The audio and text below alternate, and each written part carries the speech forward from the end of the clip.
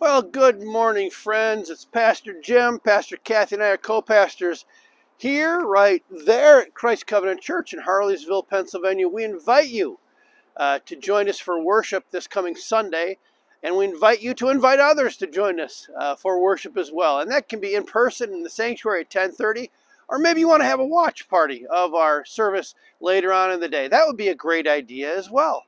Hey, today is 2/22/2022, and Pastor Kathy just said all kinds of people are getting married today, like at 2 o'clock, two people, getting married and all kinds of things. I don't know if you're watching this on Facebook, if you're doing something fun for that 2/22/2022 day today, why don't you leave a comment, in the comments below there? That would be great. Today we're continuing in our Covenant Week of Prayer devotional series. Our denomination, the Evangelical Covenant Church, has a week of prayer every year, and sometimes we use those as a sermon series, all kinds of things. And this year the series is called Free. And you might recall that you could go to covchurch.org/2022 prayer if you want to see this in color or look at it yourself. We're looking at all kinds of ways we can be free, and our Love, Mercy, Do Justice mission priority is also connecting in and linking in some things about helping people become free from the scourge of human trafficking, whether they are being trafficked or the traffickers. And so all of our writers for this week, this series, have been involved somehow in human trafficking, and because of that they're just going with their first names, a little bit of privacy, anonymity. But today it's called Free to Rebuild is our title for today. Free to Rebuild. And the verse that we've got right here, putting on the reading glasses, is Isaiah 61:7-8. Because their shame was double and dishonor was proclaimed as their lot, therefore they shall possess a double portion. Everlasting joy shall be theirs. How cool is that? Everlasting joy. For I, the Lord, love justice. I hate robbery and wrongdoing, and I will faithfully give them their recompense, and I will make an everlasting covenant with them.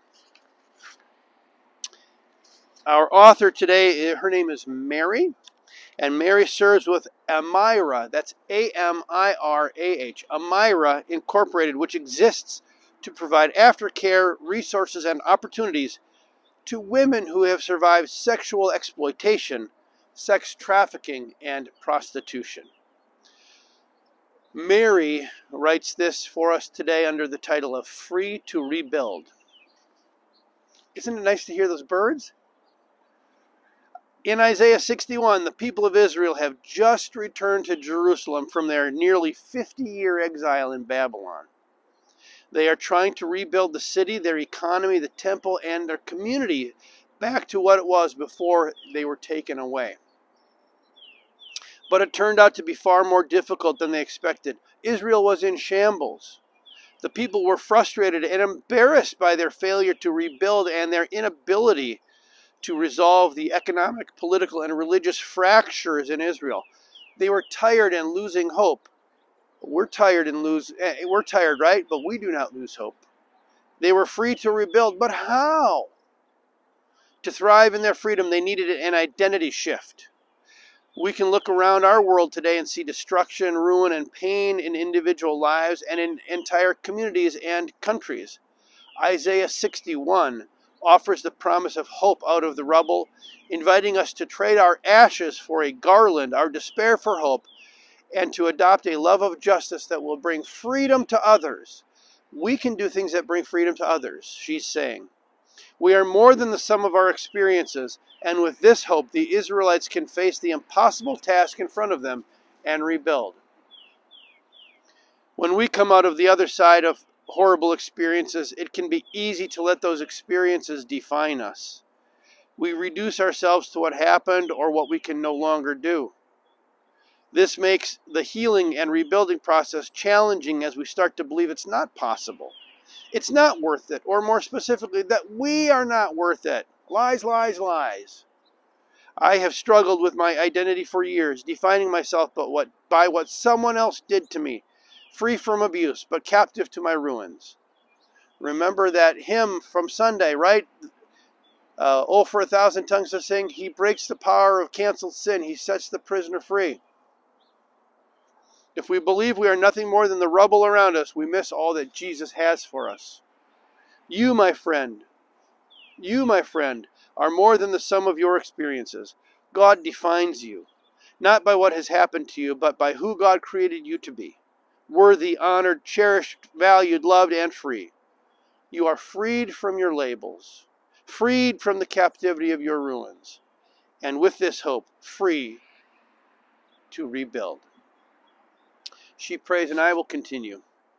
God, I want to trade my ashes for garland, my labels for hope, my captivity for freedom. Help me to shift my perspective and to rebuild my identity in this hope. And God, we pray this morning. There's news coming in. It's a little bit unclear what's going on, but it seems like Russia is doing some type of invasion into Ukraine, maybe just into part of Ukraine, maybe the whole of Ukraine. And God, we pray for peace. We pray for peace. We don't know that whole situation there. We don't know what's going on, but we pray for wisdom for leaders and for leadership. We give you thanks for our leaders, and we pray for them. We pray for President Biden, for Majority Leader Schumer, for Speaker Pelosi, and for wisdom in this hour. God, we also pray for those who are undergoing medical issues. We've had a number of things brought to our attention that are not able to be revealed quite yet. People are dealing with things and trying to figure things out. So there are several items that have been brought to us. And when you're watching this, folks, you know that we're praying for them. And they're not divulged to the whole congregation quite yet. But we're praying for them and for you. And we pray for that. And we pray as well for Claude and Kathy and Scott and Tatiana as Claude continues fighting with cancer. We continue to pray for others that are a bit under the weather, not feeling good. We continue to pray for grace and mercy for Greg Robertson and the death of his mother. And God, we give you thanks that we can pray and come alongside others. God, we pray, and let us continually pray today. And thank you for the blessing of the birds that are chirping. It's wonderful to hear that. We give you thanks, as always, praying in Jesus' powerful, strong, holy, and precious name. Amen. So, friends, just a couple things as we move into today. Today, I said it is Tuesday. We have staff meeting today at church. Tomorrow night, we have our leadership team meeting that was shifted from last week to this week. So pray for that, for decisions that are being made.